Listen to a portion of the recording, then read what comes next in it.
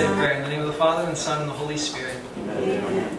Lord, we thank you for gathering us here, and we thank you for bringing us together with the greatest gift that you have ever given us, the gift of faith which is in our hearts. We gather recognizing that we sit in your presence. You said that when 2 or 3 are gathered in your name, you would be in our midst. Lord, we have gathered for no other reason than to be with you, to get to know you better, to love you more, to serve you in every way that our hearts were made to serve you. Lord, we pray especially for this time that it would be a time when the Holy Spirit would open our hearts and our minds to new ideas, to new fervor, to new zeal of serving you.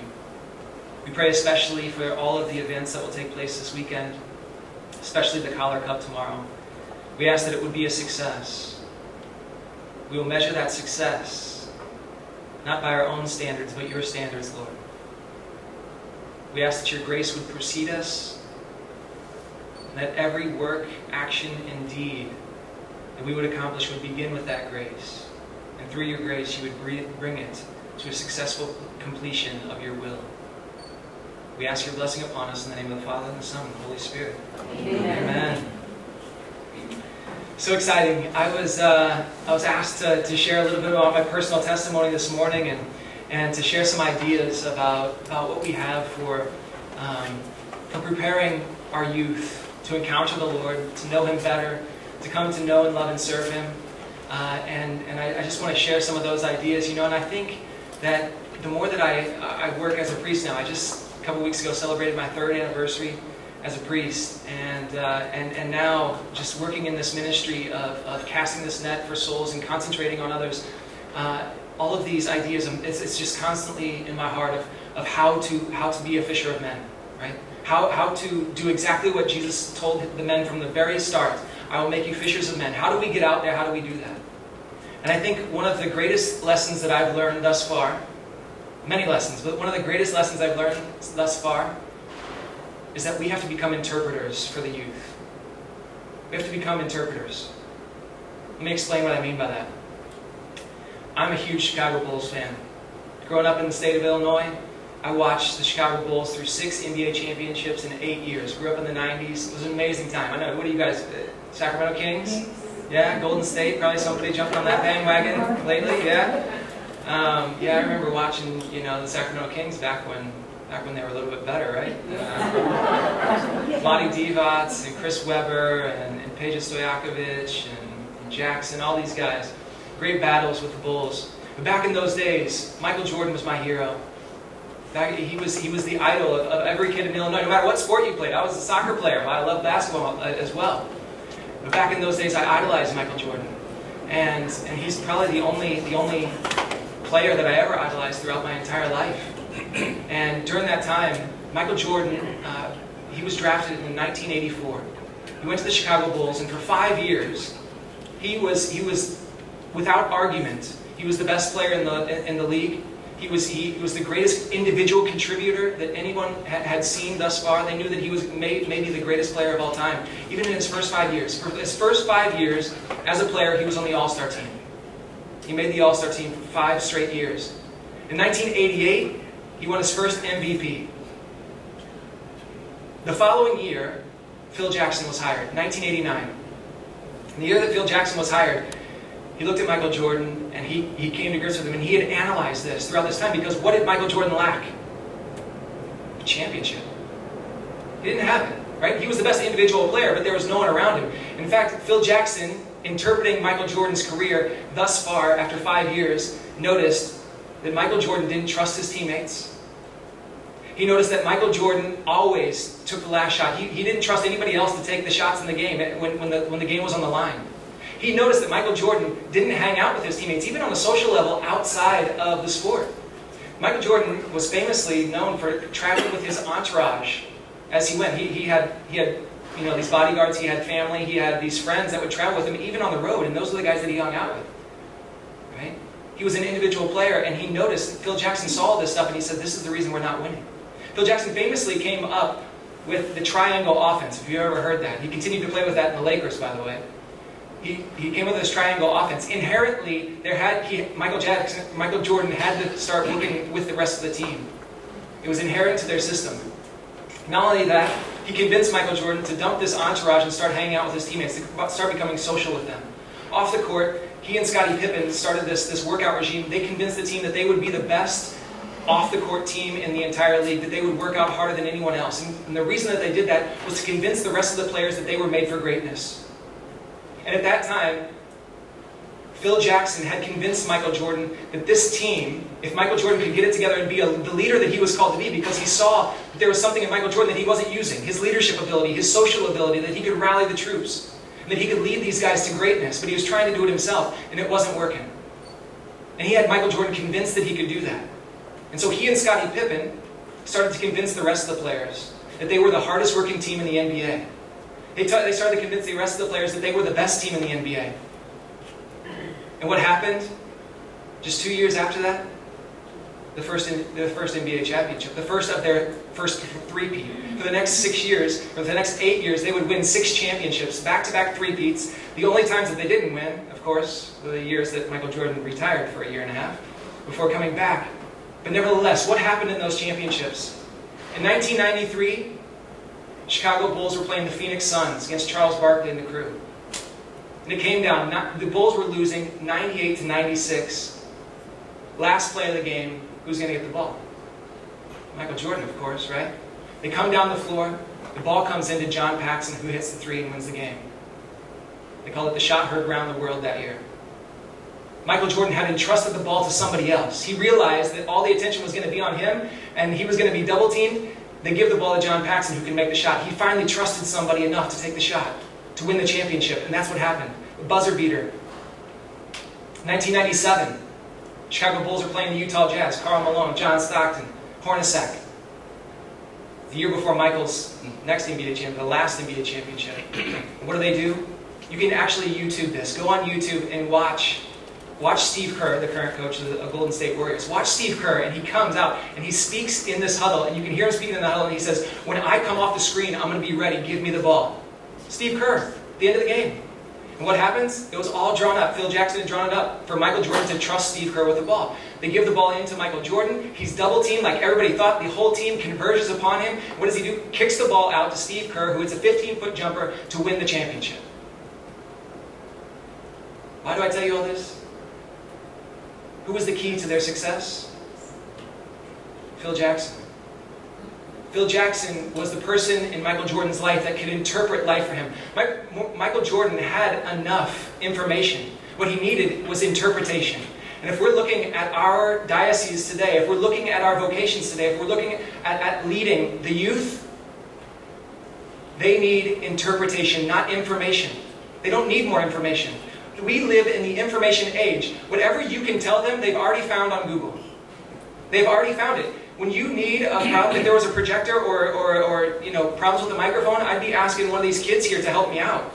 Not one of you, because they know better. They already have enough information. They don't need more information. They need interpretation. You have wisdom. Wisdom is the combination of experience and knowledge.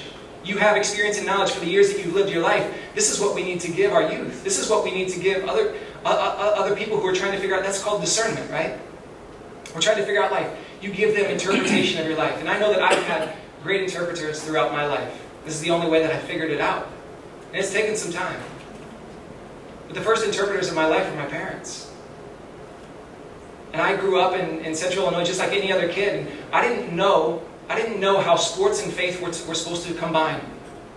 As a youth, I stand here and I tell you that the sports were the most important thing in my life. Even though our Lord says you should love me above all things, the first commandment, right? You should love me above all things with your whole mind, your whole heart, your whole soul, all your strength, right? All that was important to me was my sports. I watched as a family, we watched every single Bulls game. Every single one. That was the most important thing. We started this crazy thing called traveling soccer, right? And before we did that, I remember my parents telling us, sitting my brother and I down. My brother Blaze is a year and a half older than me. And so we were very close in age, and I remember when we were about to do this, my parents said there's two things that are non-negotiable here if we're going to do this traveling soccer thing, right? Two things that are non-negotiable. The first one is that our family will never be divided. We're going to be a united family, and that means, Chase, you have to make Blaze's teams, right? Good luck. which is probably one of the greatest blessings ever because I got to play up a year. I got to play with greater competition. I got to hone my skills with better players, right? Well, it happened. And the other thing is that we'll never ever miss Mass. I don't care where we travel. I don't care what we do. I don't care if we have to miss games or practices or whatever it is. We're not going to miss Mass. So my brother and I, if that was the case, what we had to do, that we agreed. That's what we're going to do, right?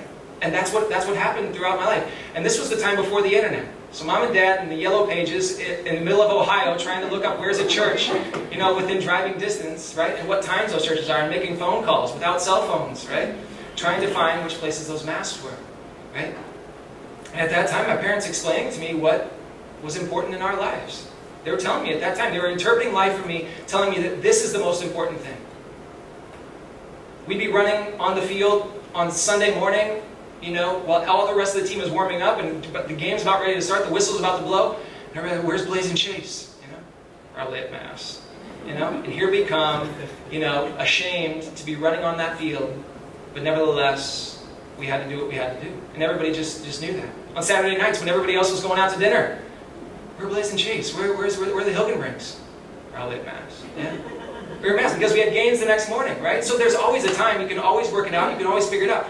And it was the bane of my existence. I hated it. And that's what made me dislike my faith, because I was ashamed of it at times, Why is this taking precedence? And no one else is doing this. Why am I doing it? But at that time, I tell you, that set something inside of me. I knew something, because I loved and respected my parents. Even though I didn't tell them that much at those ages, I did secretly love and respect them for everything that they did for us. And I knew that they were doing all of this because it was the most important thing in our life, or at least in their life. Right? And we would pray while we were in the car. We would always pray together as a family whenever we traveled. It was always something that was the first thing you do when you get in the car.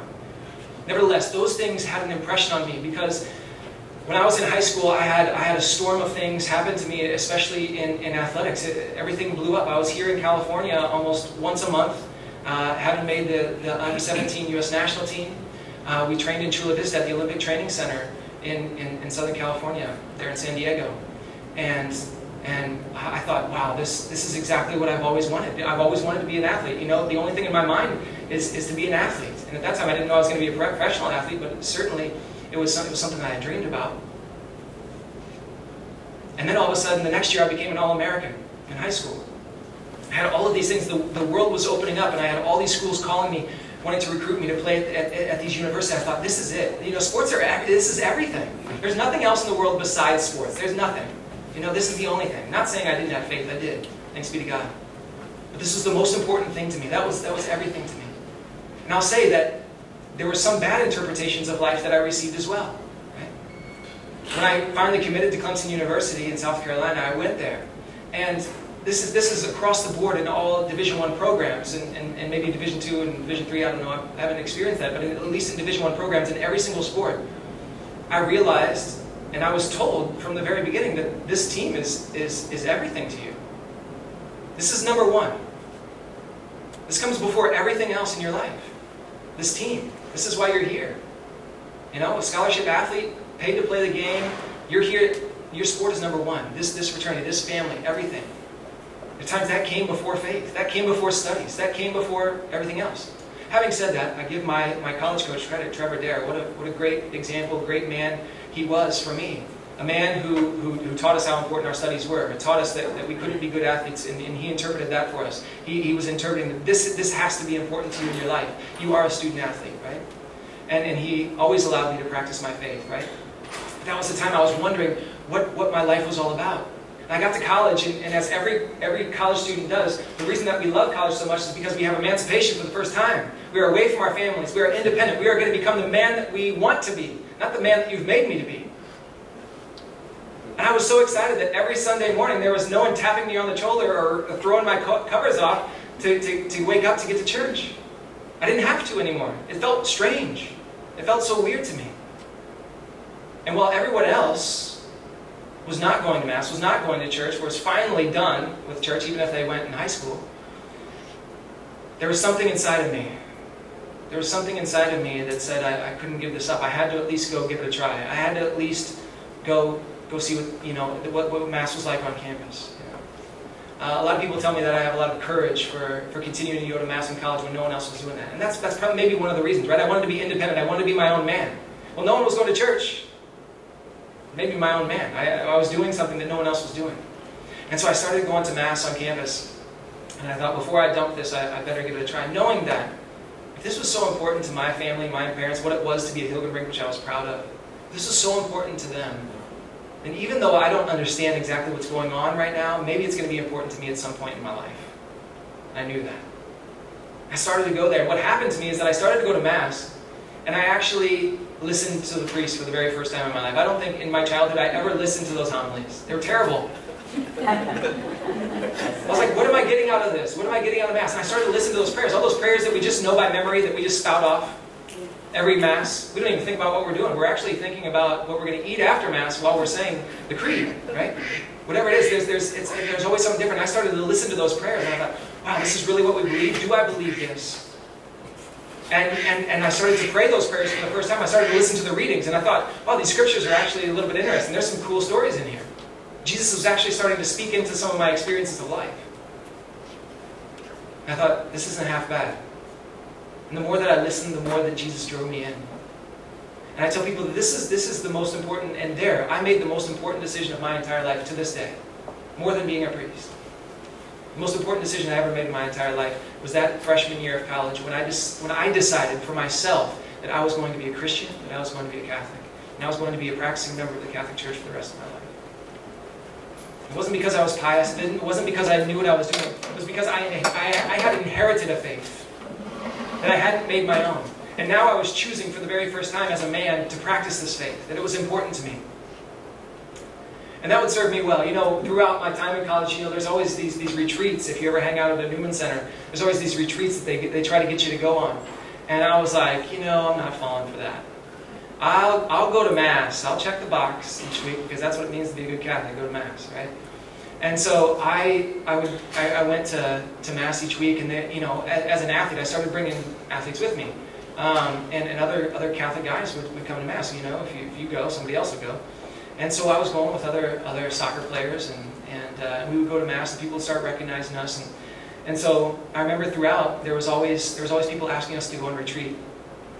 And I thought, you know, I'm going to Mass, but I'm not hanging out with the holy rollers, you know. I'm not going that far. I was never interested too much in youth group growing up. Never was part of a youth group. That's too much for me. Like, I have my own group, and it's called my team, and that's the only fraternity I need, and I got my family, but no holy rolling. And so finally, I remember there was a girl that started to ask me each year to go on these retreats, and I thought that she had something for me, and you know, just kind of strange, and it wasn't really reciprocal, and she was really strong and really like forward in the way that she spoke, and really kind of the one at the Newman Center that just rallied people, you know, and got people going. And I thought, this is really strange, and it just, you know, and so finally I would give an excuse every year. Well, I can't. I play soccer, and I can't take a day off of that. I'm not asking my coach to leave for a retreat. That's extracurricular, you know. That's like taking a vacation from the sport. And I don't do that. I'm serious about this game, right? Finally, my senior year, in the spring of my senior year, season was over. And here she comes again. I'm like, oh man, what am I going to say now? I'm all out of excuses. I've been saying this for 4 years that I can't go on retreat because of soccer. And she's like, you don't have soccer anymore. She's like, you have to go on this retreat. So finally, I was like, yeah, what else am I going to do? All right, I'll go. So I go on this retreat. While we were on this retreat, the priest had us all sit in a circle, and the whole point of this exercise was to show how God really has something to say to you personally. It was beautiful, right? And so we read the scripture. We read Matthew chapter 4. I didn't know anything about Matthew chapter 4 then. I know it now, because I remember what he read. Matthew chapter 4, and he read this thing, and he says, we're going to go around here. Everybody's going to listen to these scriptures. And when we're done, each person is going to reveal a word, a phrase, something that resonated with you, something that spoke to you during this time, right? And so we went around the circle, and I remember just laughing because I was trying to make it fun and make a joke out of the whole thing. And it finally came to me, and coming around the circle, and I said, fishers of men. So isn't that interesting? You know, like Jesus play on words, right? Jesus is funny. I like his humor. You know, you guys are fishermen. I'm going to make you fishers of men, right? And I made a joke about it. probably not even appropriate, and we just moved on. And someone actually told me afterwards, actually Chase, this is the time where Jesus called his first priests. And in fact, it's the place where he called his first pope, the first bishops of the church.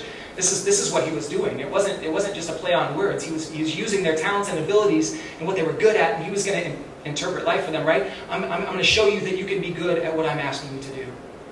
Right? I thought, well, great, that's really interesting. Thanks for the information. No thought in my mind.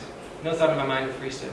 So at the end of this retreat, we're getting ready to leave, and there was this girl that was on the retreat, and the whole time, it was just kind of awkward. I thought that at any time she was going to ask me out, which in my machismo, I'm the man. I would ask somebody out if I wanted to go out with you, right? I don't want a girl asking me out. And so I just felt weird. I thought at any time, this was in my mind all weekend, like she's going to come on to me, she's going to ask me out, it's going to be weird, I don't know what to say, And so at the end of this retreat, I'm out in the car, and I'm getting stuff packed up, putting stuff in the trunk, and me and another guy. And then I look across the parking lot, and we met eyes. There she is, across the parking lot. And she starts making a beeline for me. I'm like, oh my gosh. This is like a replay of you asking me to the retreat, now you're going to ask me out or something, And so she comes, and I'm trying to think, I'm trying to pack up quick, and she comes, and so, hey, we started talking, and as we talk, she finally says to me, she says, Chase, I really think that you would be a great priest one day. And my ego went.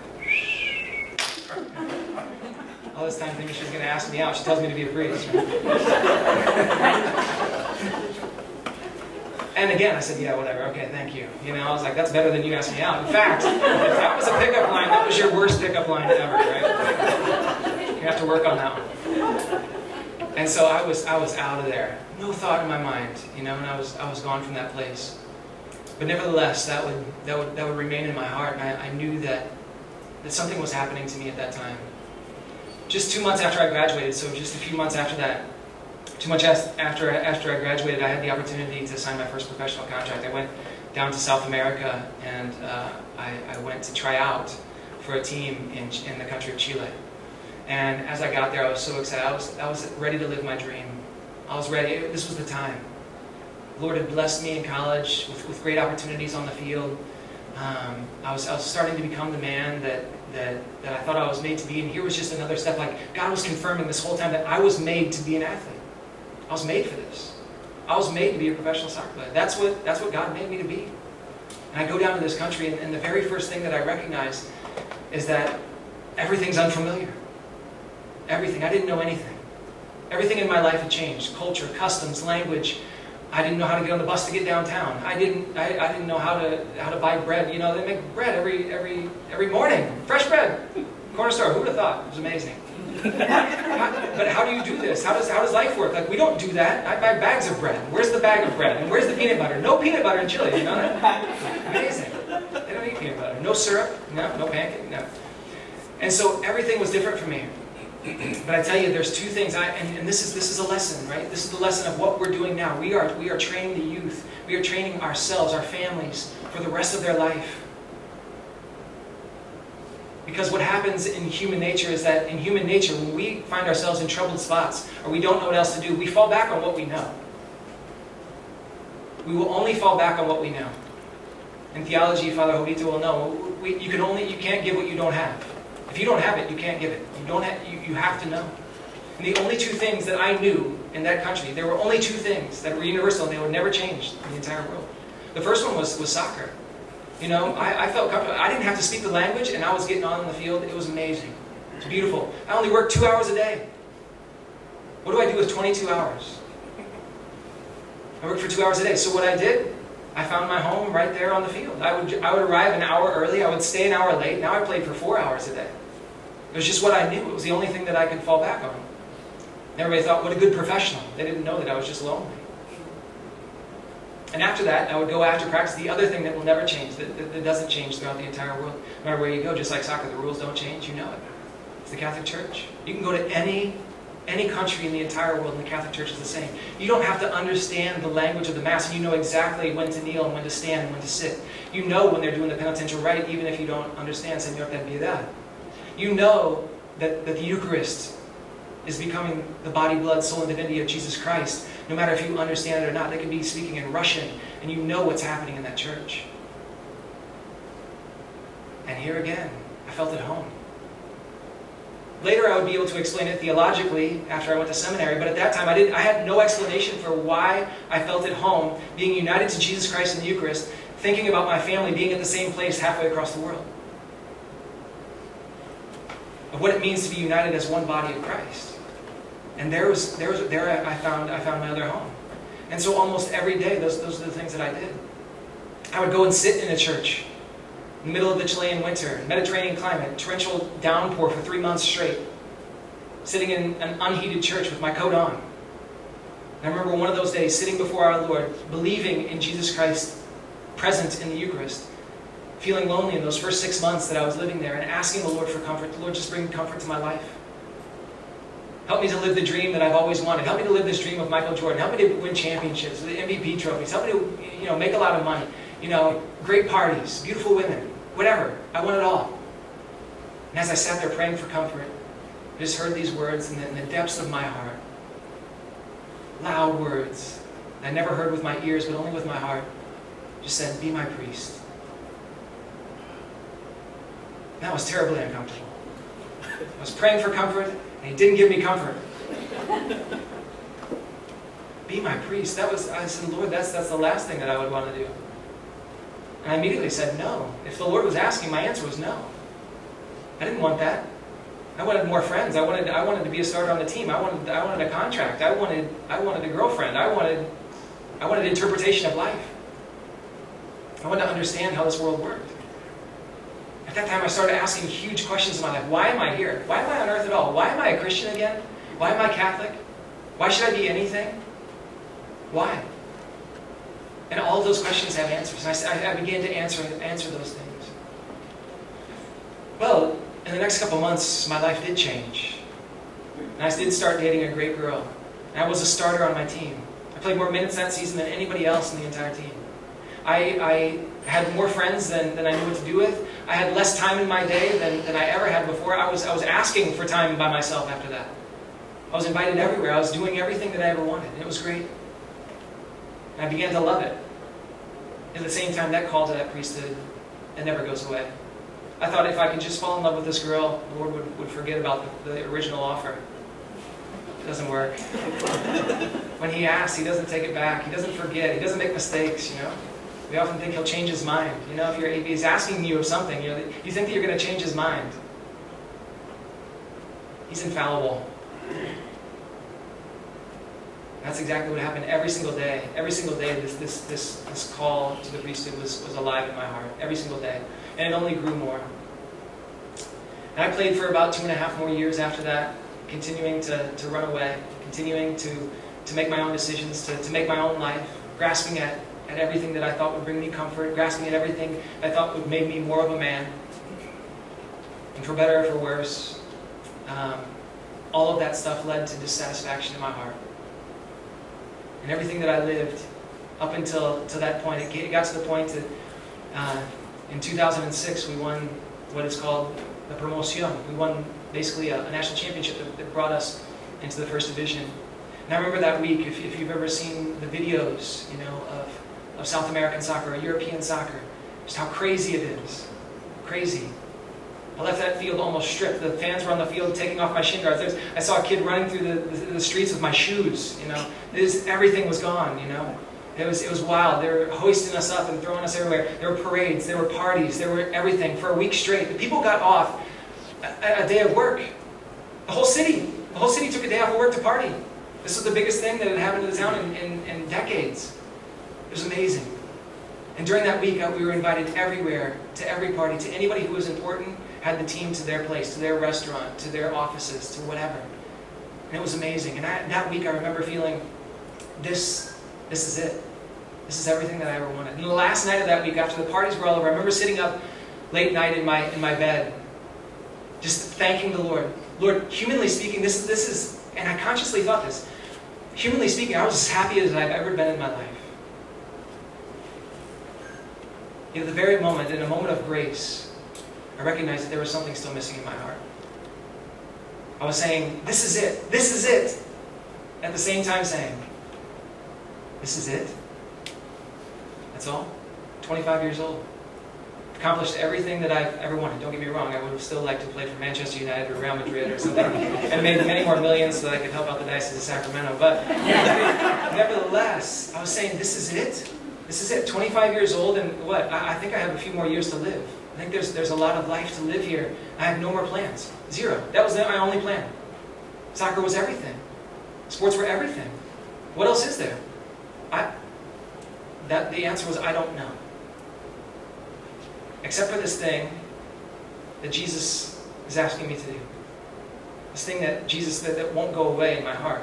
At the very same place where I'm being unsatisfied, I'm feeling asked to do something else, to be a priest. And at that moment, I realized, someday this will happen, someday. But I have at least 7 more years to play, at least. At least. My dad sent me a book by Dr. Scott Hahn, for those of you who know Dr. Scott Hahn. There's a book that he wrote called Rome Sweet Home. And in this book, it's a story of his conversion, from being a Presbyterian pastor to becoming a Catholic, and how that occurred. And as I read his story, I was sitting there in my house with all kinds of time on my hands, right? I'm reading this book, and it's the story of him and his wife Kim, and they're starting to make the decision to become Catholics, and they know that God is asking this of them, but they just don't want to do it yet, right? And it was like me saying, yes, I will be a priest, Lord. Probably in like 7 to 10 years. If you check back with me, I'll be ready, right? Just check back. I will do it, right? And they're going through this dialogue, and Dr. Hahn comes home to his wife Kimberly, who's making dinner, and you women, you have this sixth sense. I don't know how it works, but you do. And he walks in the house, and she sees the look on his face, and she says, "Don't say it." He says, "What are you talking about?" And of course, he had been going to daily mass every single day without her knowing. And she says, "Don't say it." She says, "You said, we know that we'll become Catholics one day, but you said that we're going to give it a few years. I know that you want to do it right now." And then he said these words to her that I knew were the Lord's words to me.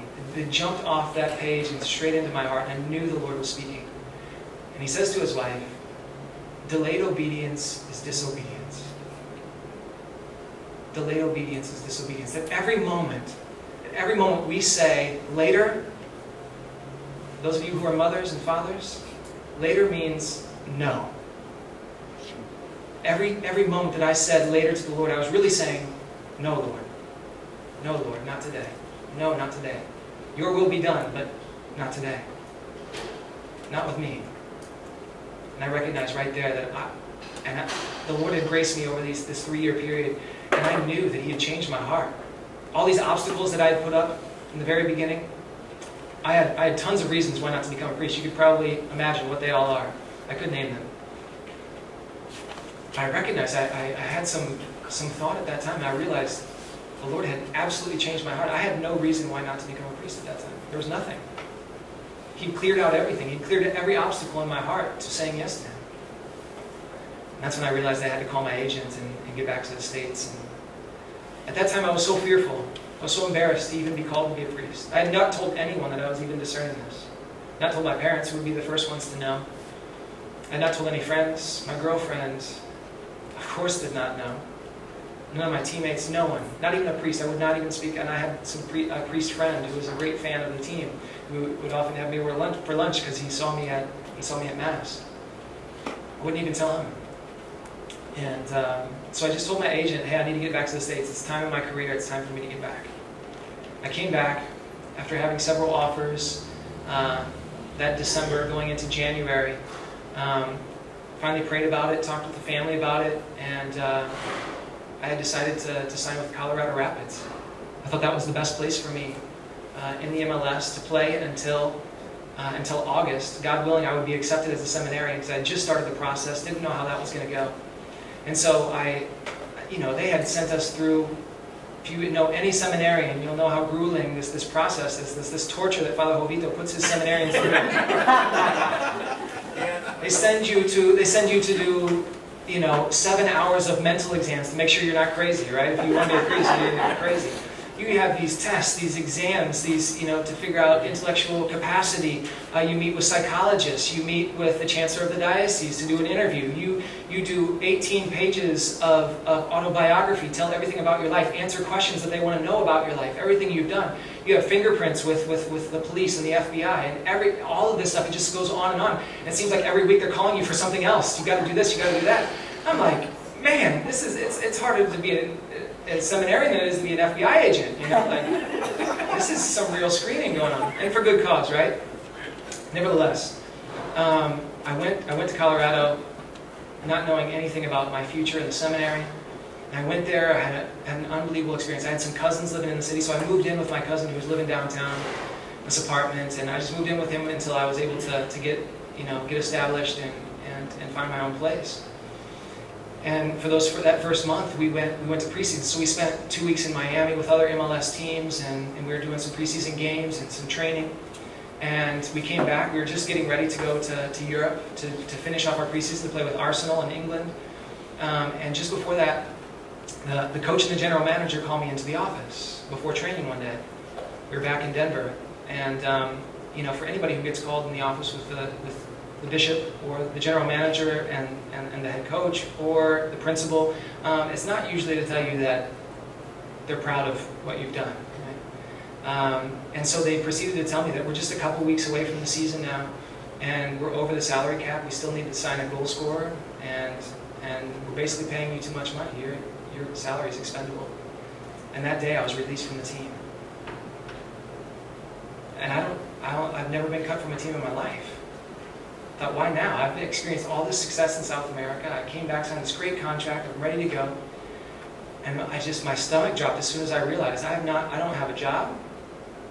I'm no longer playing soccer. And I've not been accepted to the seminary. I'm not going to be a priest. Like, Lord, why are you leaving me hanging? All this time, all I've been trying to do is follow you. I came back, and now this. Like, I couldn't make sense out of it. In fact, I left all of my locker there that day. I couldn't even look at the guys. I thought, I'll come back and get my stuff, another day.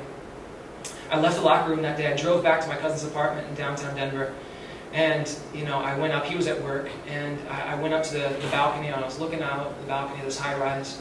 I looked over Denver, and I'm just lamenting. I couldn't talk to anybody. Didn't know what to do. And so I see these steeples out there. I'm like, yes, Lord, I'll come. Go back to what I know. Fall back on what you know. And so I go and I walk to this church in downtown Denver, and I get there, middle of the day. It was like noon. Doors locked. Can't get in. It's about par for the course for today. Huh? Can't even get into the church. And I see another steeple, a couple blocks down. And I'll keep going. Nothing else to do. So I kept walking down that street that day. Pull into this church called St. Joseph's downtown. And I recognized that there was a Hispanic community around the church. I walk in to the vestibule. I open up the doors. Dark. No one there. Silence. Quiet. Couldn't have been much wider. The chapel couldn't have been much wider than the room that we stand in right now. And I opened up the doors of that church. In the darkness and the silence, there was a banner that hung from one side of the church to the other, over all the pews, right there in the sanctuary. And in Spanish, it read, "Ahora serás pescador de hombres." Oh, Lord. Had I not spent 4 years in Chile, I would have had no idea what that sign said. I had no idea. Because I did, I fell straight to my knees. The English translation of "Ahora serás pescador de hombres" is, "And now I will make you a fisher of men." And I knew the Lord was calling me. I knew that the Lord had a plan. I knew that the Lord was fulfilling His plan right there and then, from the very beginning, from that retreat, from the time that He started calling me, through all of that, in interpreting life, and realizing what was important to me, recognizing that even my dreams, even the things that I had planned for myself, everything that I had planned for my own life, could never compare to the plans of the Lord. That everything that I had planned for myself would never fulfill me. It was only following the Lord's plan, only answering His voice, answering His call, would bring that fulfillment. So I called my parents. Finally, I had the courage to call somebody. As I'm walking home, I was calling, and I said, "Hey, you guys are never going to believe this." First of all, I was released from the team. I was lamenting myself. I was still pitying myself. So I was released from the team, and I said, and not being accepted, I said, I'm in a little bit of distress, but I did go to church today, and the Lord's going to take, I know He's going to make sense out of this. So we talked for a while, and of course, they were great consolation at that time. And my mom says, well, there's been a lot of, there's some mail here for you or whatever, and there's something from the diocese. I said, well, open it up. It's probably another exam that I have to take. It's probably like, they probably want to know why I was released from the team or something. They probably already heard, have to, go through some more scrutiny. And so my mom opens it up, and it was a letter from Bishop Jenke, my bishop in the Diocese of Peoria, saying, today you have been accepted as a seminarian in the Diocese. At the very time that I needed good news, the very time, the Lord in His providence had taken care of all things. And this is the reality, and of course, I could tell more of the story. It goes on and on and on. And if you have questions afterwards, I would continue to go. But just when the door closed, my father, interpreting life with me, gave me great fatherly advice. Said sometimes doors close because the Lord does not want you to walk through them, and sometimes the doors open back up because He wants you to go through a different door. And long story short, I was called in the next couple of weeks by my agent, and was asked to go to the New England Revolution, where I signed, where I played out the rest of my time in the MLS before retiring on July 15th, just 1 month, almost exactly to the day in which I would step foot in the seminary. And what an amazing process! What an amazing thing to stand before you right now, telling that story of how God has worked marvels in my life, of revealing truly what my heart was made for, revealing who I am. And this is the greatest thing that I've ever done with my entire life. And I know that maybe there's some practical advice after I finish my story. There's some practical advice of what I would say to you as youth leaders, as parents, of how to incorporate vocations in your life. And you heard something about my parents, and I would say it all starts there. Our church calls the family the domestic church. You are the domestic church. It's the very first church that we're involved in is the family.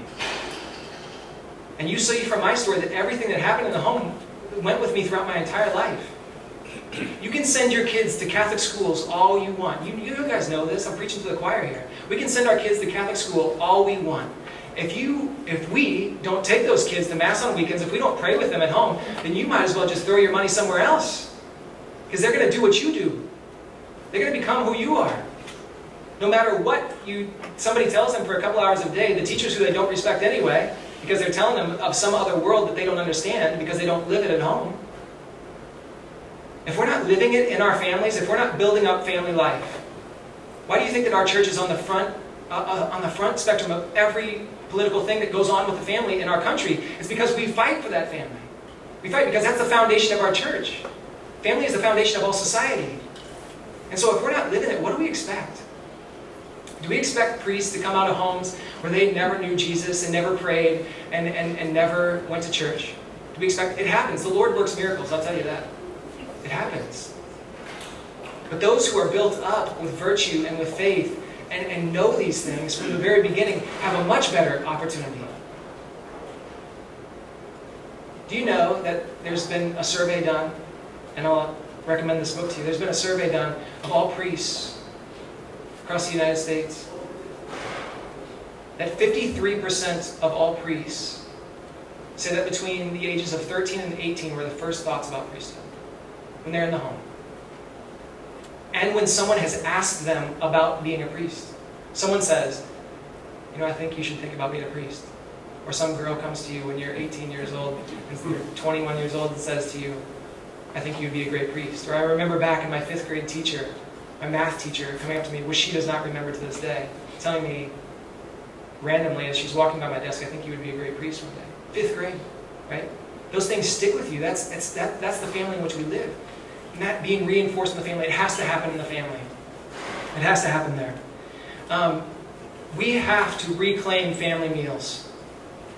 Get rid of the cell phones, turn off the TV, eat dinner with your family. It's a sacred time. It's a sacred space. If you don't sit down and eat dinner with your family, when else do you talk? Don't tell me that everybody comes back to the table at 8 p.m. or at 9 p.m. just to have a conversation over cookies. It doesn't happen. No one does that. If not at the mealtime, then we're not in communication with our families and with your children. If you think you know what's going on in their life, turn everything off. I remember my dad turned off Bulls games. Sacrilege. Turn off Bulls games when Michael Jordan is playing so that you can talk. Are you kidding me? With the fights that would happen with my brother and I and our parents when they turned off the TV. That was the time to talk. And they wanted to know what went on in your day. They wanted to know who said what at school. What parents or what teachers are you not getting along with? Or what teachers said this? What did they do? And they wanted to know details. They wanted to know what's going on in our lives. I knew that they were interested in my life. Looking back on that, as I interpret that, right? I knew that they were interested in my life. I didn't know why they wanted to know all the details. But I knew that they were interested in my daily life. We talked about things, you know. Here's something. How many of our parents have told their children how they met, how they fell in love, and when they got married? Do they know your story? Do they know that they come as a product of a miracle of two people who otherwise shouldn't have found each other on this earth and did? And they are the result of that relationship coming together? Do they know that? Do they know that they are made in God's providence? That the chance that you of meeting your husband or you meeting your wife at some retreat or at some party or at some random acquaintance of a friend of a friend of a friend who introduced you to a friend and that became your spouse? Do you know in that how much providence goes into that? How much God has deigned that relationship to bring them into the world? And yet they think that they're a mistake. Yet they think that they don't belong here and life doesn't have meaning. And how could God have a plan for my life? What if we started just telling our stories to our kids about things that have happened to your life and why they're here? How it came about? What amazing stories that you have to share just about your life. Just talk about your life. Regain that sacred time at family meals. How about this? One of the things that I urge us to do is pray. There's so much power in prayer. And it's not our power, it's the Lord's power. We know that, right? My parents, God bless them. And I don't mean to canonize them today. But they did a lot of things that I respect. And it's my only context, right? If someone else is my parents, I'd probably have other things to tell you today what they did, right? But I don't. I just have mine. And I'm happy, right? And so one of the things that they did is that they started praying for my brother and I, Blaze, our spouses, when we were in diapers. And it wasn't just then. It just wasn't just when we were babies. They started praying for our spouse, our future, for God's providence to be at work in our life. And I know that Krista, my brother's wife, and that this church, all of you, are a result of my parents' prayers, of finding God's will, of finding our spouses.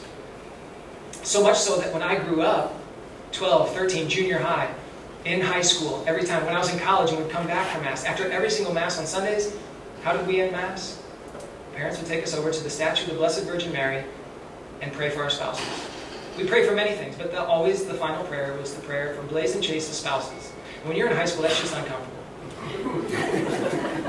But nevertheless, I knew that that was important. I knew that interpreting life, that if my parents were praying for this, and it was that important for them to pray for this on a daily basis, that this should be important to me. Understand?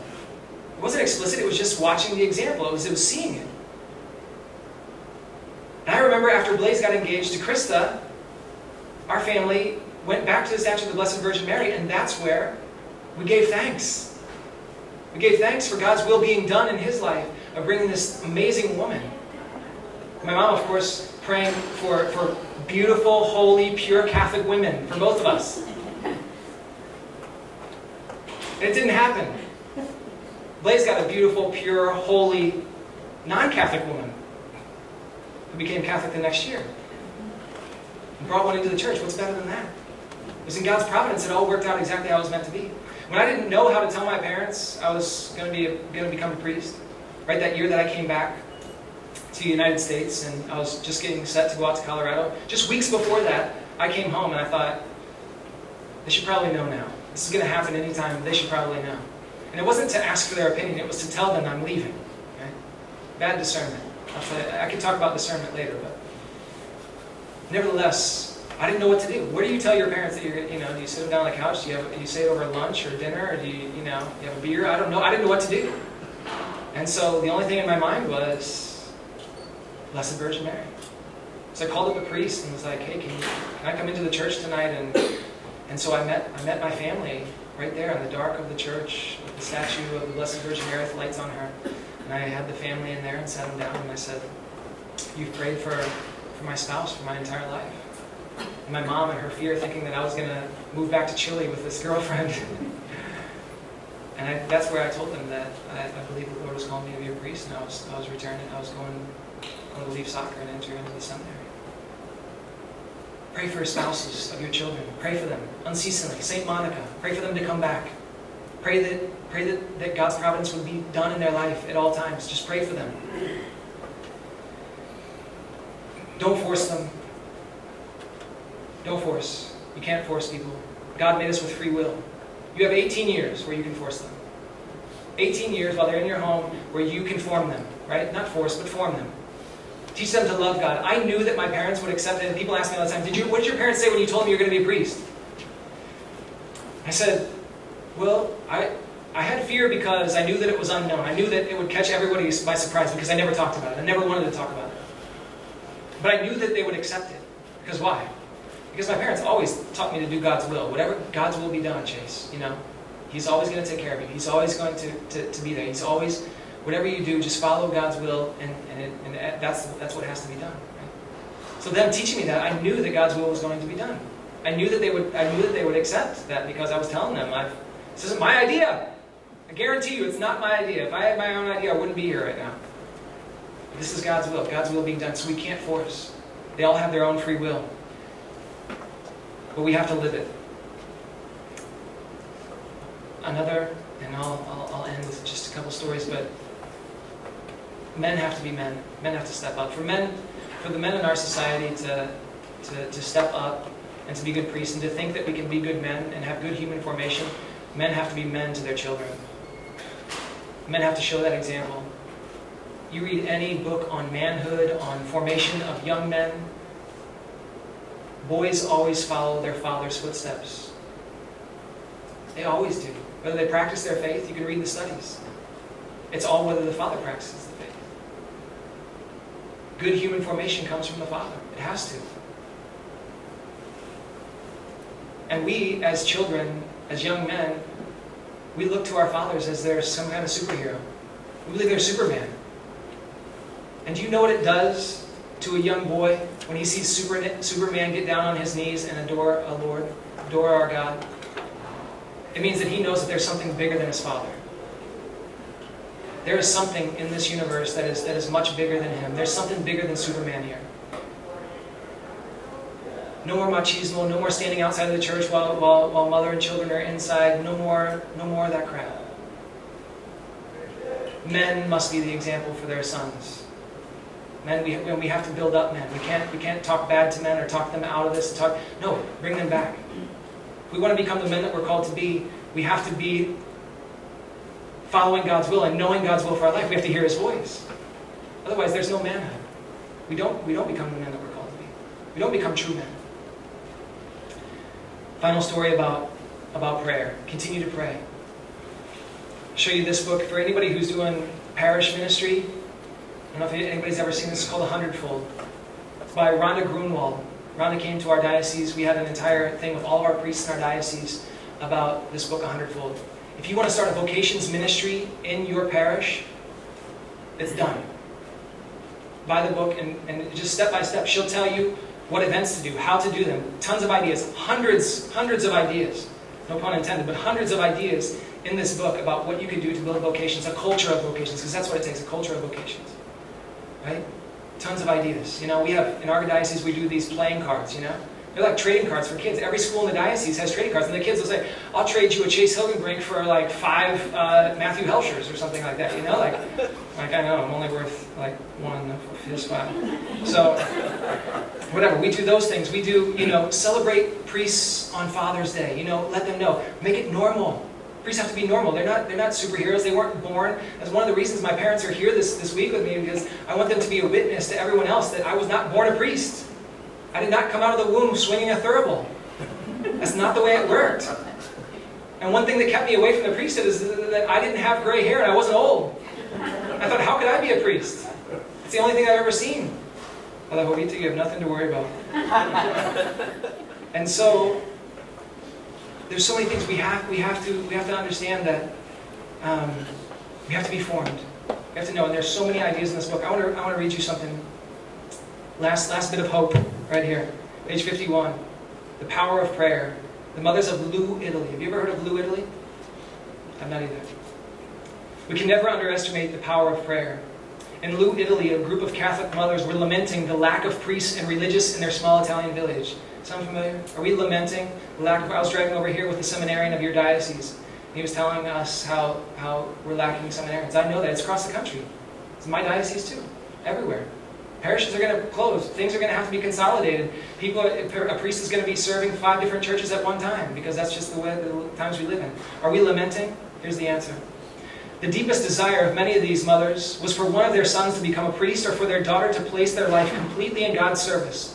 Under the direction of the parish priest, Monsignor Alessandro Canora, they gathered every Tuesday for adoration of the Blessed Sacrament, asking the Lord for vocations. They also prayed for vocations after every single Mass.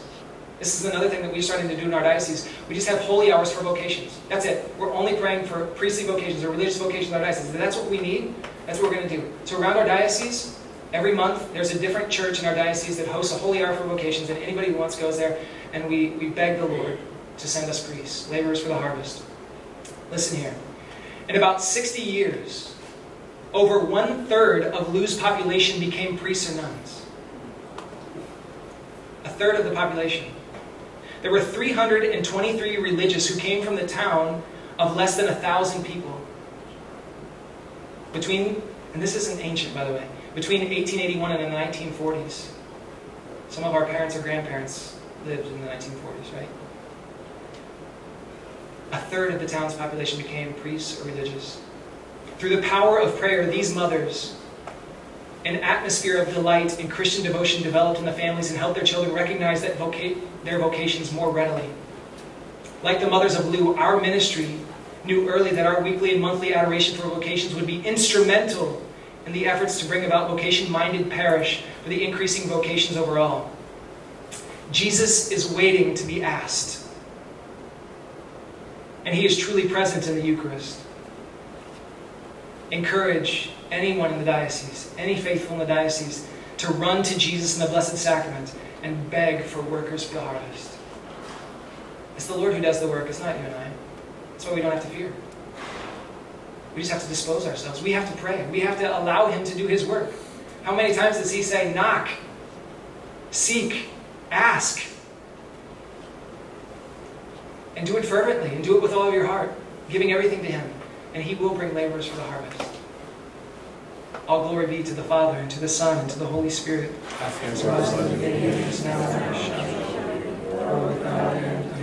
May Almighty God bless you, the Father, the Son, and the Holy Spirit. Amen.